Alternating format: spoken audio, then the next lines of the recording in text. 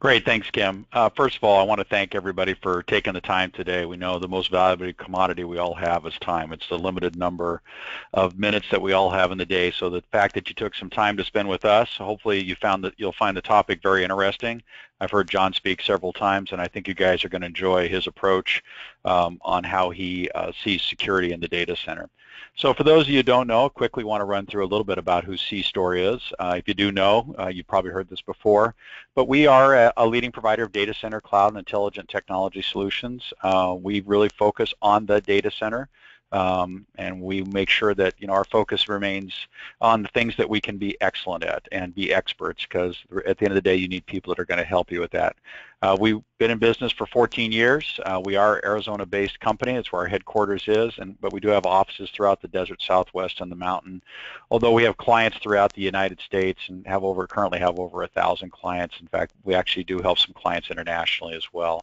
As I said, we are very focused on the things that we're good at. Our practice areas include what you see on the screen here: data management, data protection, which is how the company was founded, converged and hyper-converged infrastructure, VDI and mobility, intelligent video surveillance solutions, cloud and automation, virtualization, and of course security, data center security, which we'll be talking about today. We do partner with a lot of the key technology partners. While this looks like an eye chart, and there's a lot of them up there, I think the key thing is that we choose who we partner with. We do not partner with everybody. We vet out our partners. We vet out their technologies. We make sure that they are best of breed, and so that when we recommend them, you can know that we have tested them in our lab, and we have complete confidence in their ability to provide you the solutions and the business outcomes you're looking for. We also provide a lot of services for our clients, a lot of things around cloud services, whether it's building a cloud, migrating to the cloud, managing a cloud, consulting and optimization. Often people have really good infrastructure, but it's not being optimized to use the way it was intended. We can help people with that. You don't always need to rip and replace. Of course, we have delivery and integration services for the solutions we're selling.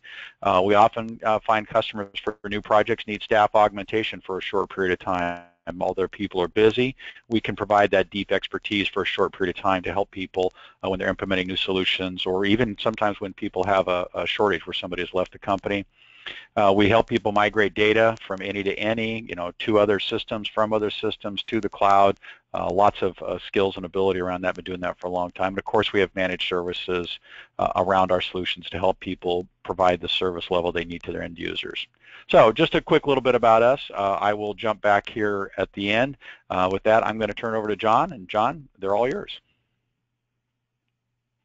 Hey, thanks so much, Larry. I really, really appreciate it. And I appreciate everybody joining in today, because we're going to be talking about something that I care passionately about, which is how to protect your networks and design them better. And we do that with a thing we call Zero Trust. So if you haven't heard about Zero Trust, you'll hear about it today. If you have, hopefully you'll learn some new things about it. Zero Trust was a concept that I came up with in 2009. And since then, it's really taken off globally, and it's about how to build the next generation architectures to solve the problem of data breaches. When you get down to it, we have to stop data breaches. And if you have a data center, that's where your data lies. That's what you don't want to get breached. So that's why we're focusing today on the data center.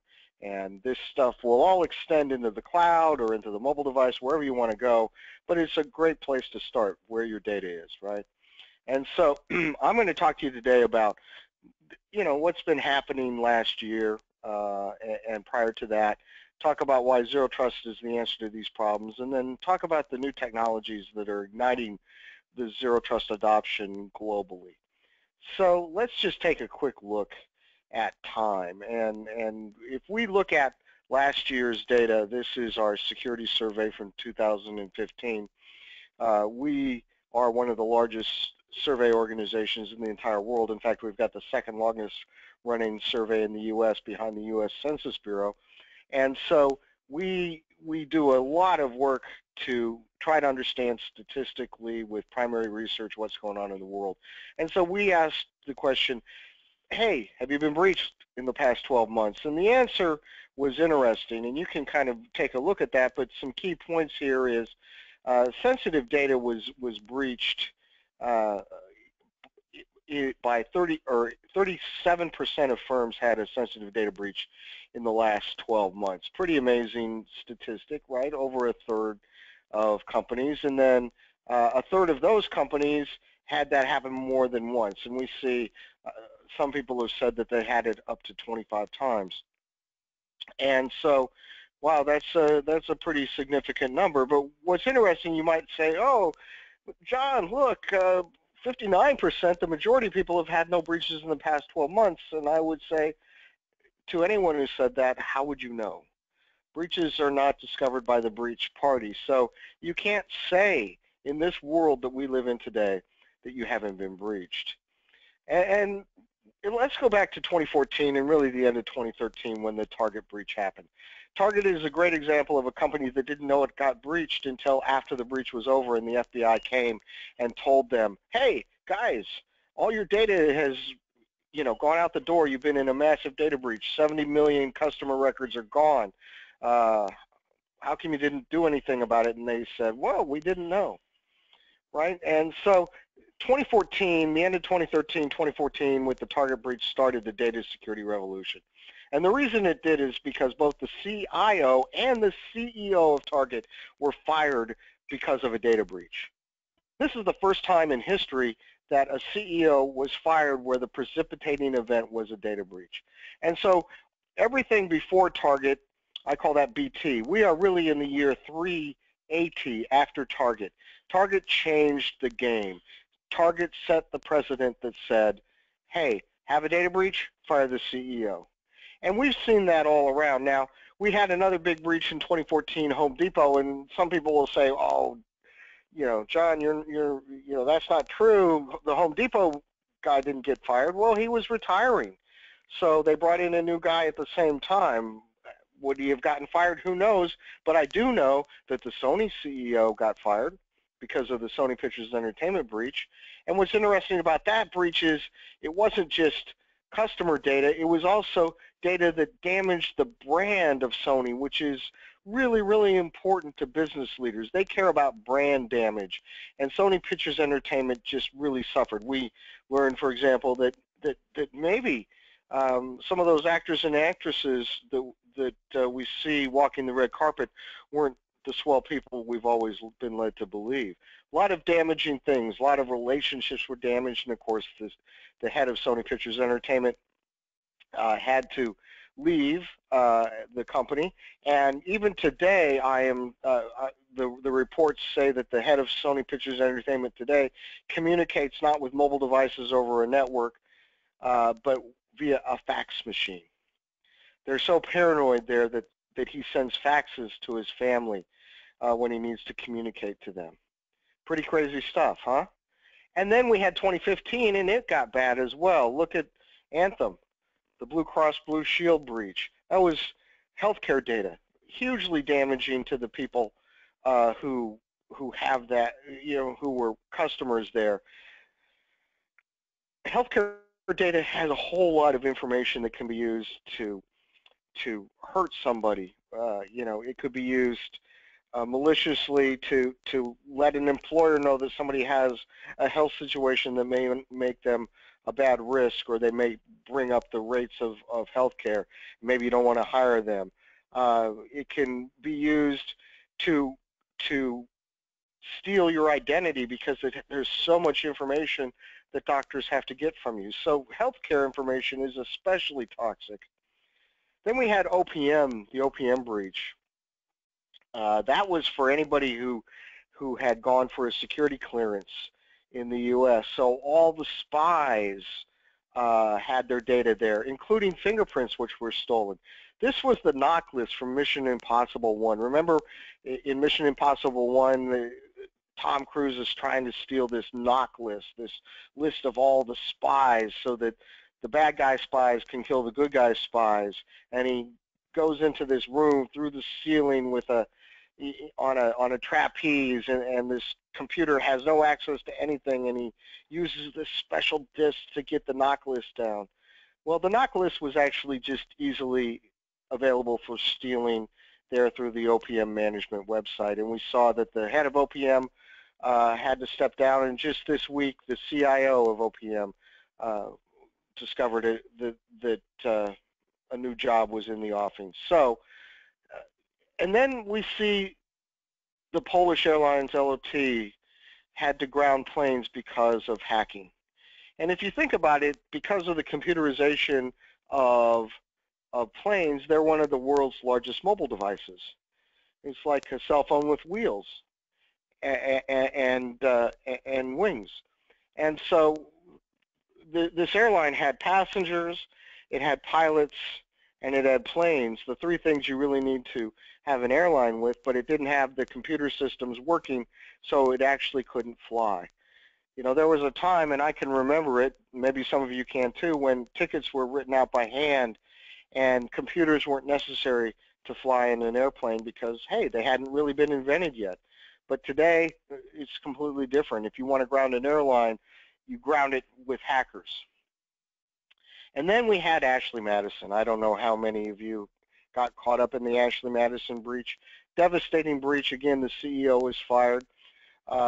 Very interesting because it impacted real lives of the customer base, not just the lives of, or not just the company itself. And regardless of what you think about Ashley Madison as a company and what the people were doing there, the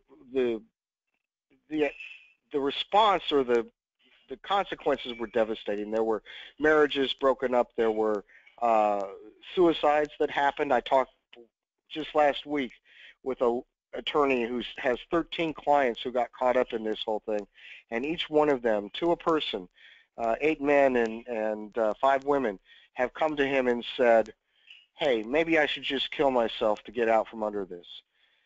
Who would have ever thought that a computer breach could lead to people's deaths? That seems like a movie plot, but in fact, it's been happening. And so we need to think about this in new ways. And what's really interesting about the Ashley Madison breach was the impact team, the people who did it. They both posted some information about it as they did it and then did an interview about it. So when they posted the pay spin or the list of all the people, they said, we are the impact team. We have completely hacked them completely. And then they said it was easy. For a company whose promises security, it's like you didn't even try. It was easy. And then they did an interview with the magazine Motherboard, the online magazine Motherboard. And they said, what was their security like? Oh, it was bad. No one was watching, no security. This is how breaches happen to people who think they don't get breached. Pretty crazy stuff.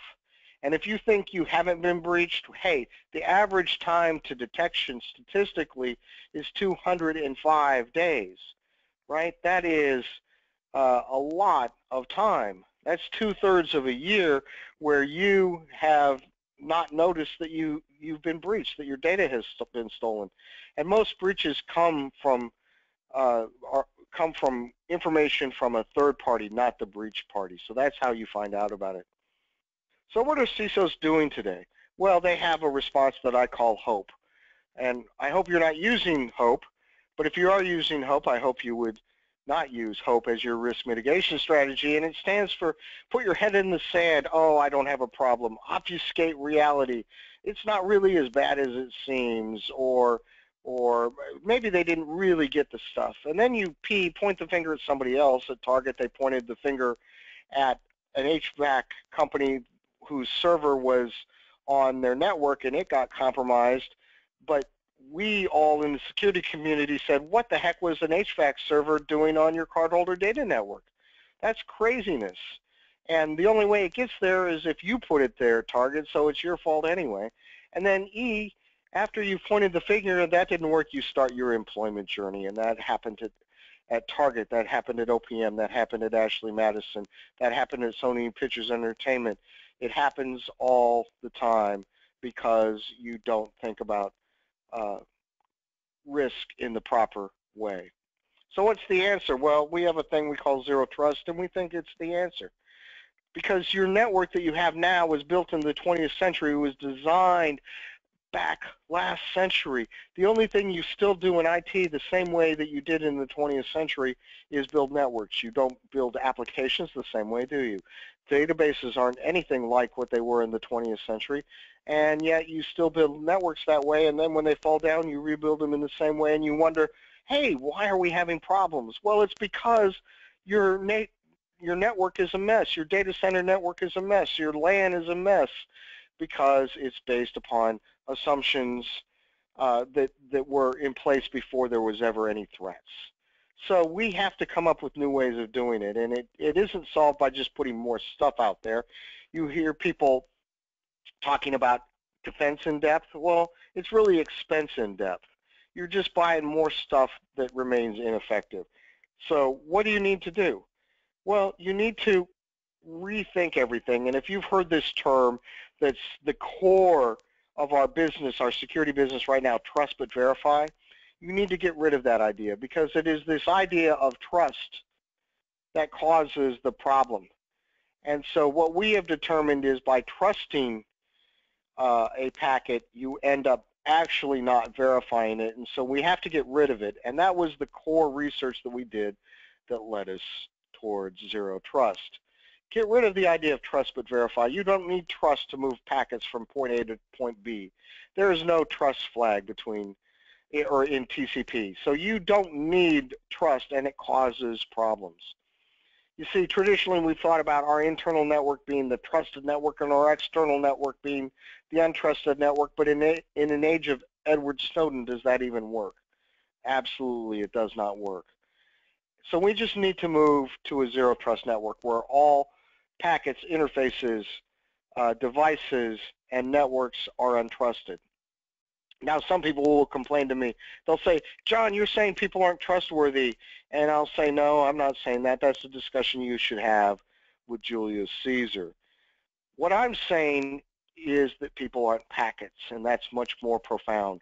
No person has ever been on a network. As much as we want to anthropomorphize the idea of networking and IT and talk about John being on the network, I have never been on a network ever in my entire life. Packets asserted to come from my identity have been generated by a device that perhaps I may be using at any particular given time and have run across that network, but they're still just packets. So people aren't packets, and once you understand that, it makes building networks much simpler, much easier, and you can get control of your network. So there are some basic concepts of zero trust. First, all resources are accessed in a secure manner regardless of location. It doesn't matter whether you're on the inside or the outside. It doesn't matter whether you're coming from country A or country B. Everything has to be treated exactly the same. Secondly, access control must be done on a need-to-know basis and be strictly enforced. Almost all the breaches happen because access to control isn't properly in place, and we give people access to things they don't need to do their job. Sometimes you hear this called least privilege. Sometimes you hear it called role-based access control. The concept is the same. Figure out what people need to do their job and give them access only to that and nothing more. This will allow us to change our mantra to verify and never trust. Really important. Never trust. Constantly verify. Are people doing the right things on the network? Are they accessing the right data? Should I have access to payroll data? Probably not. I'm not in HR and I'm not in finance. So if I ever look at payroll data, that's a bad thing. And then we inspect and log all traffic, not just the stuff on the outside, but the stuff on the inside as well. And that's always been thought of as being too hard to do, but we've proven them wrong in other research that follows on from zero trust. And so it's all tied together in a holistic package. And if you do all these things, you can design the network from the inside out, starting at the data, not the outside in, starting at the edge of the perimeter. So you end up putting all your controls as close as possible to the data. That's the best place for them. But when you put the controls on the edge in a traditional hierarchical network, that's the worst place that you could possibly put them. So this is a picture of zero trust.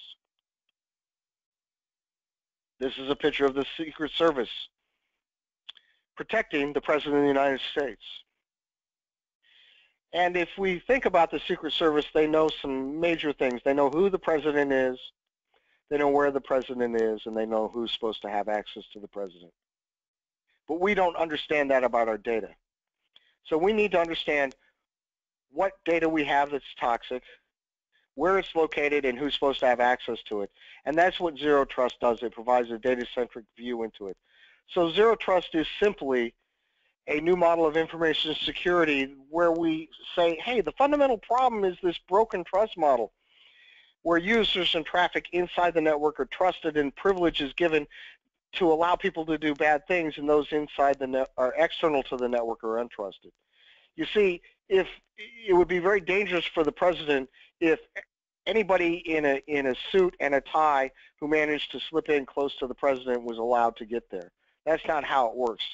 They know exactly each individual, each packet that is allowed to have access to the president at any given time. And so that's how we need to think about our networks. Now, there's lots of new technologies out there coming out every day, and if you're going to be going to RSA next week, you'll be seeing a big fashion show of technologies, and they'll walk down the runway and we'll say, in this season, you know, it's threat intelligence or it's whatever it's going to be.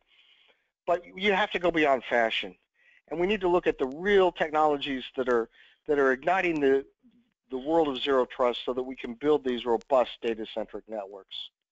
So there's three big technologies that are disrupting the data center world and allowing us to do this. The first one is the development of next generation firewall technologies that serve as segmentation gateways. The second one is the development and adoption of network virtualization. And the third is agile programmability powered by centralized management. So let's look at the next generation firewall technology and why that's so important to Zero Trust. We've always said that Zero Trust starts at the segmentation gateway, and we talked about the idea of segmentation gateways long before next generation firewalls even existed. But today, next generation firewalls have adapted to this idea, and they serve as segmentation gateways. In fact, we at Forrester don't call them a next generation firewall, because if you talk about the term firewall, people want to put the device as on the edge to protect the inside of the network from the evil internet. And that's not where we want it. We want it as close to the data as possible. So Hey, John. ultimately, yeah. John, this is Larry. I think that's an interesting point, because I talk to a lot of chief security officers, and and they all agree that the firewalls of the past don't do the job that they need to do today. But many of them still think that if I just build a bigger, better fence or wall, or I just get better firewalls, life will all be good. And I see a lot of them struggling with that concept, and I think it's probably rooted in their network architecture of the 80s. But I see a lot of them, hear a lot of them thinking that's the answer here. Oh, absolutely.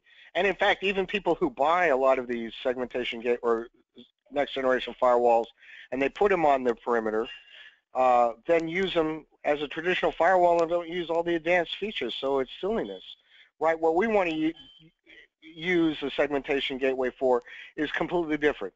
It's a gateway that segments the networks, and it has all these features in it: firewalling, intrusion prevention, content filtering, access control, cryptographic solutions like VPNs, and activity monitoring. All these things, we want them to exist, because in this way we can build security into the DNA of the very network that exists, not make it an afterthought.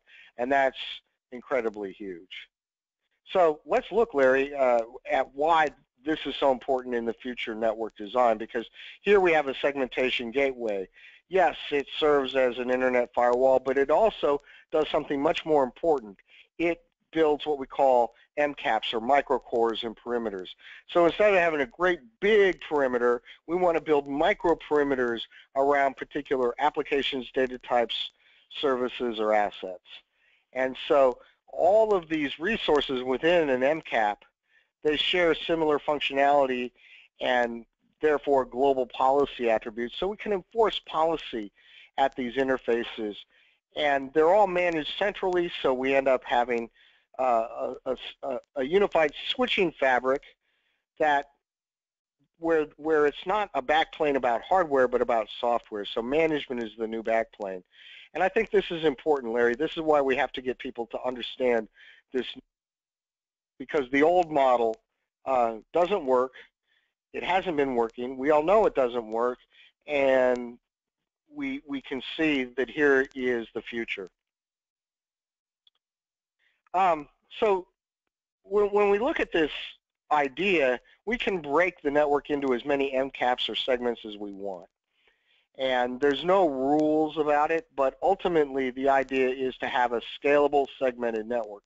Zero trust networks are designed to be fully segmented to meet compliance needs, to meet security controls, and they're meant to be scale free. You can build these as big as you want. You can, I have customers who have many segmentation gateways deployed all over the world, but yet they manage them as a single segmentation gateway. So we make it scale free by doing it this way.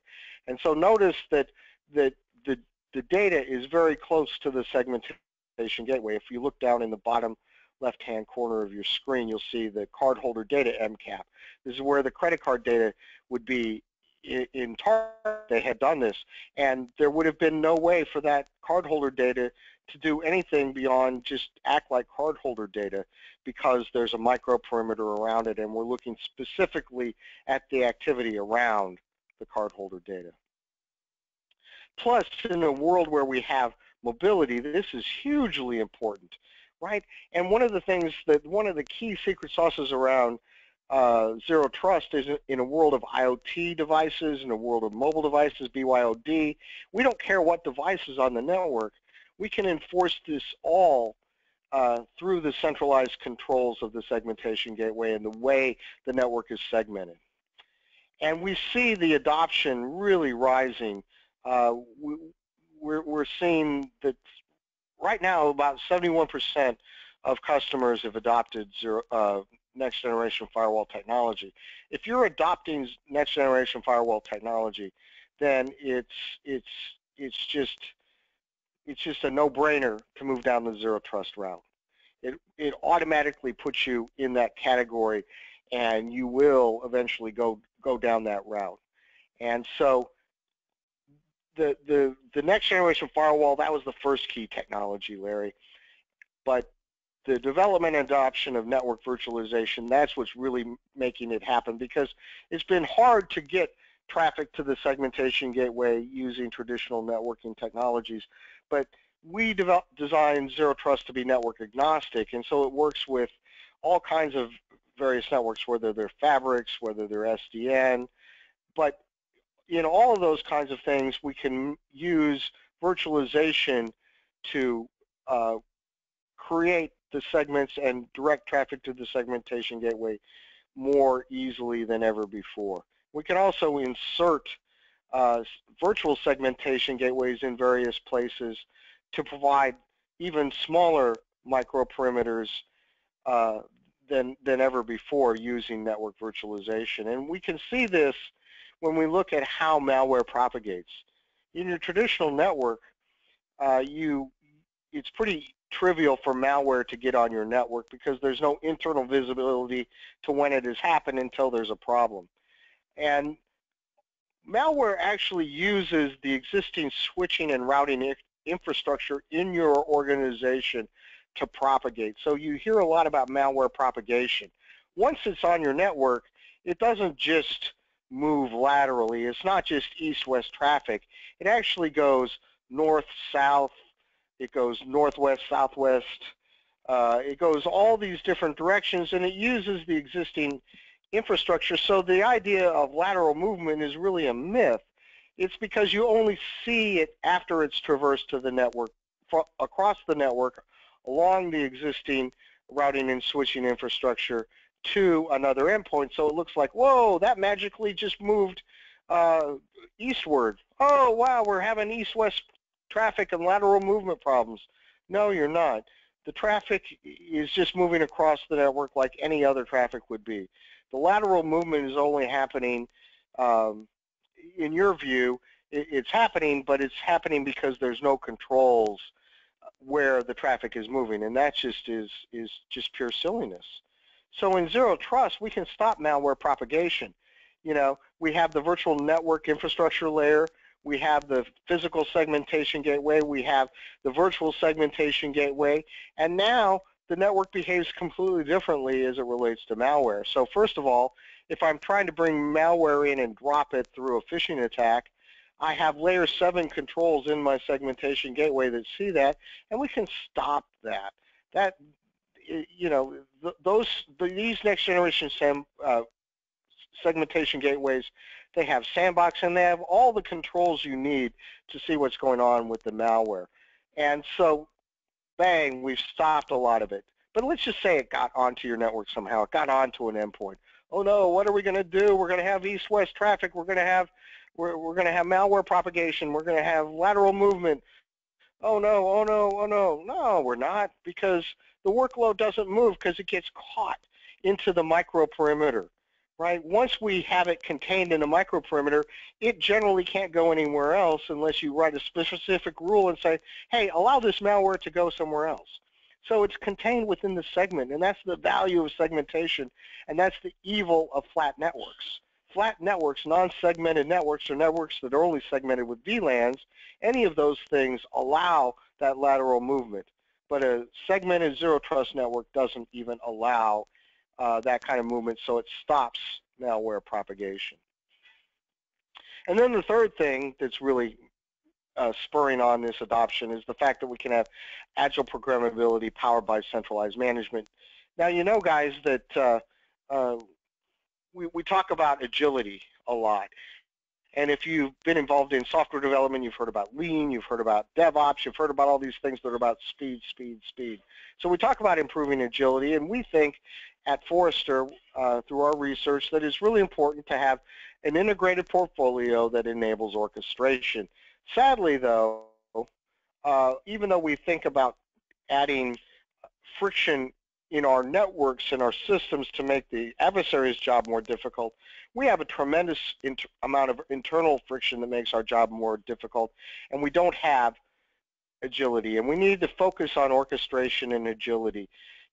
You think about it, but do you realize that hackers don't have change management? It's a revolutionary thought. If you perceive your adversary and how quickly they can move, they're highly agile and you're not. So having centralized management of all these systems through orchestration platforms is what's really going to drive the ability not only to stop attackers, but to meet business needs. When the business says, hey, I want to do this, you don't have to say that'll be 3 months or 6 months or 9 months. You can say, you bet, because all of my workloads, all of my data structures are designed to have the security travel with them in a Zero Trust manner. So that's the third thing that's driving Zero Trust adoption.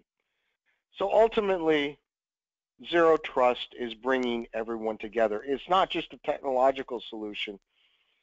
When we designed it to be strategically resonant to the business and tactically implementable. As a former security architect, as somebody who was a network engineer and a security engineer, deployed firewalls, all those kinds of things, I didn't want to create something that was just purely academic and could never be implemented.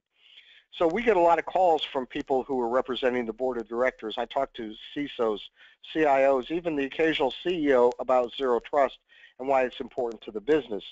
And that's because the business at the executive level are asking, what's the impact of the data breach? And we don't know in many cases. Most organizations can't talk about a data breach. They talk about things that really don't matter.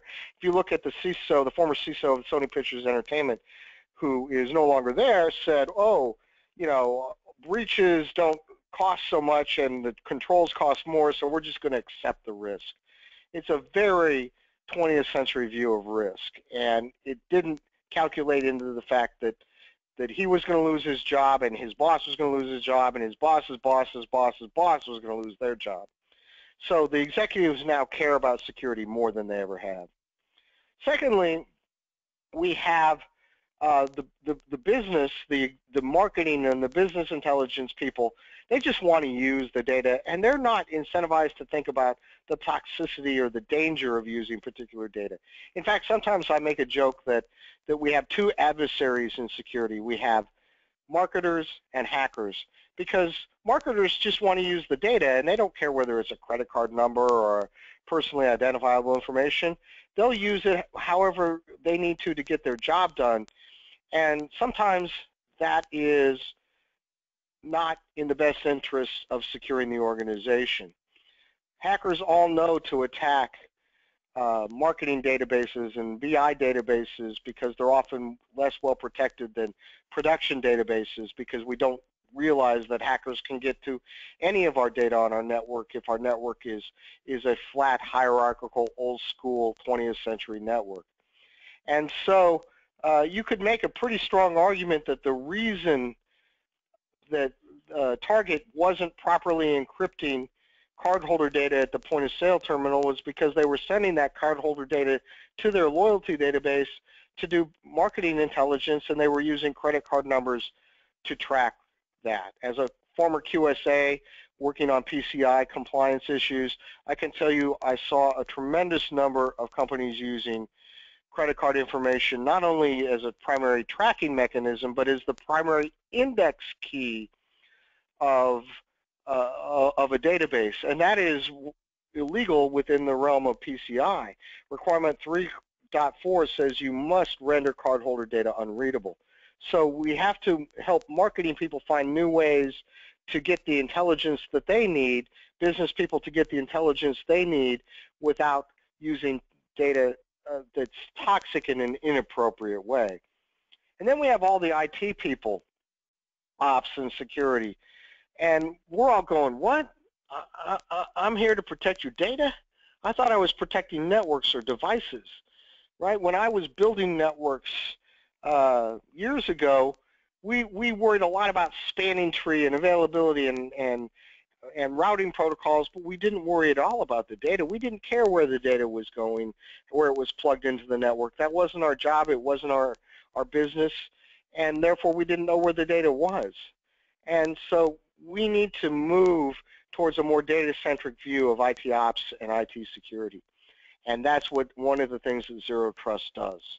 Because by looking at this inherent conflict between using data and protecting data, that's a crisis, but like all crises, it's an opportunity as well. And so within that opportunity, that's where we want to focus, and Zero Trust does bring everyone together. So when I do big Zero Trust workshops for my clients, I don't have just security people or even IT people in it. I have marketing people and business people and compliance people. In fact, one network transformation project that is using Zero Trust that is championed by the chief legal officer of one of the world's largest companies, because his job is to care about the intellectual property and the patents of the company, and Zero Trust solves a lot of his problems. Who would have ever thought that the person driving an IT project was the chief legal officer of a major company? It's happening today. So, should you do this? Yeah, it's okay to do this because people are doing it. There's this company called Google, you may have heard of them, where the CIO has built a Zero Trust network. They call it BeyondCorp, and he's gone out and publicly said enterprises should build Zero Trust infrastructures. And so it's okay to do this. And there's going to be people telling you, that's not the way we've always done it. Don't do it that way because it's not the way we've always done it. And that's precisely why you should do it, because the way you've always done it isn't working, is it? We're still having massive numbers of data breaches. And so we have to start building new security paradigms into the network, and that's what Zero Trust is starting to do. So let me just summarize. Your current network is a mess. Breaches are rampant. Zero Trust is the solution. Verify and never trust. The new technologies are going to make it easier and easier and easier to do it. I have companies who are building Zero Trust networks around a particular data type in less than 60 or 90 days. So it's all about untrusted and untrusted. And ultimately, you need to adopt Zero Trust to help keep your boss employed. That's the key thing, right? You're hearing out there from a lot of pundits, prevention is dead, we can't prevent it anymore. Well, prevent what? That's the question. And the answer is about what you're thinking about preventing, intrusions versus breaches. Intrusions are when something gets into your network. Breaches are when something goes out of your network. Breaches are defined by law, and a lot of people are saying, well, what they're really saying is we can't prevent breaches, but they mean intrusions because they get the two terms confused. Breaches are defined by law, by legal precedent, like California State Bill 1386, that says a breach occurs when the unencrypted personally identifiable information of a citizen of the state of California leaves the control of the entity who has access, who has that data. So yes, we can't prevent every intrusion because, well, our networks are too fragmented. They're too mobile, too cloudy. All these things make it somewhat easy for attackers to get into the network because the attack surface is so big. But is it only the rainbow unicorn of detection? Is that where we're going to have to stop? You know, Bruce Schneier, one of the security thought leaders in this industry, talks about passive technologies like that as the person who walks by you on the battlefield and says, oh, that's a horrible sucking chest wound, you should have somebody take a look at that. Detection is not particularly valuable because it happens post-breach. So remember, when you have people who are focusing on forensics, detection, incident response, that's like the autopsy on a dead body. It's not very useful when we think about keeping people alive. No one wants to undergo an autopsy because that means you didn't survive. But we want our organizations, our networks, and our bosses to survive. So we better figure out how to both detect breaches, but really we have to figure out how to prevent breaches, because otherwise the CEO of Target loses his job, the CEO of your organization loses his job or her job, and maybe you lose your job through the fallout of all that kind of stuff. So you have to do this for much larger reasons than just technological reasons. We have to move in this direction, and Zero Trust will help you keep everybody employed. Okay, that's my time. We've got time for Q&A. That's my information. Follow me on Twitter. Love to engage with you in a conversation. Larry, let's take some questions. Okay, sounds good. Kim, do we have any questions? We do, actually. Thank you so much, John. Great information, great insight. At this time, just a reminder, you can still post a question to the questions pane, and we've got a few minutes, so we'll take a few coming in. This obviously is for John. What was the impetus for Zero Trust? I'm assuming what's behind that, John, is really, Forrester historically is a research organization. So it sounds like maybe there was some new thinking at Forrester that really spawned this particular solution. Can you talk to that? Yeah, well, I was tasked in 2008 when I joined with looking at the future of network security.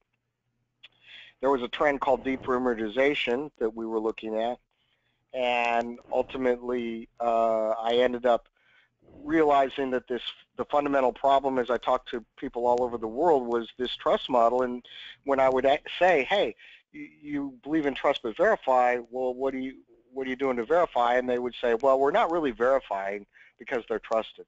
And so that led to the idea that the trust model was the problem. We wrote a report called No More Chewy Centers, the Zero Trust model. So we created it as a model, and then people challenged us on that. Well, gee, that's a lovely idea, but it could never happen. And because I'm a former network person and a security architect, I took up that challenge and designed a network architecture that applied the Zero Trust principles in the report, Build Security onto Your Network's DNA, and then it's just taken off from there. So I still function as a network designer primarily, and the research that I do helps me build stronger and better networks for my clients. Excellent. It does seem like there's a lot of value in the aggregation of all the data you've received over the years from clients and building that. So excellent. We do have another question. You mentioned Google using Zero Trust. Are there other real-world use cases with results that you can point to or talk to? Sure, there's a lot of them. I mean, a lot of the early adopters of Zero Trust and the big adopters of Zero Trust are exactly who you think they might be. Nations, government organizations, you know, government and defense contractors, people who won't talk about it. But Google talks about it. There's a case study up on the website for people who are Forrester clients where WestJet, a Canadian airline, gave a case study on that. And then the stuff that's publicly been revealed in interviews and things like that are companies like Netflix and Starbucks who have all adopted Zero Trust. So there's a lot more adoption than what people will say about it, because the companies who really gravitate to it are pretty closed mouth, and we're seeing more and more companies go to that. But I can tell you, I just came back from Hong Kong working on a Zero Trust network to protect smart meters for a utility.